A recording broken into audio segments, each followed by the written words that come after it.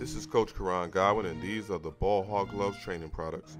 We have everything you need, from ball handling gloves, bump pads, shooting eggs, and cones.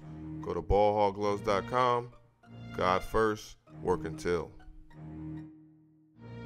See, this is what you're going to be dealing with the entire night. Middle pick and roll with CP3 and Deandre Ayton. And you're going to have to step up and get higher if you're Daniel Gafford. I know it's a tough task. Paul picks up his dribble.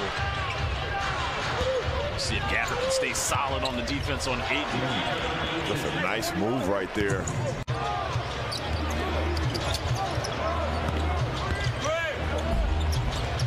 That ends with that hook shot there by Deandre Ayton. Away from the pain, he's bringing the pain right into the chest of the defender. It's Ayton's turnaround jumper here against the Phoenix Suns. Deandre Ayton ranges out, hit that mid-range jumper. Landale thought about a three.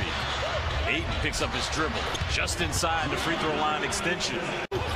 Almost every time he gets to that free throw line extended jumper, Drew, you just think it's going down. There's Ayton over Abdia.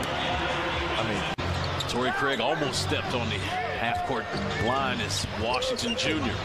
to Ayton. Oh, no, it's too much space. Way too much space. Yeah. So no Bradley Beal tonight, and the big two have come up big. Deandre Ayton scores again.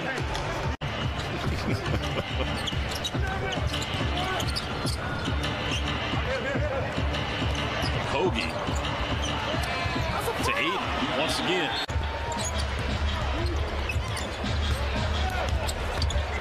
Bridges to Ayton.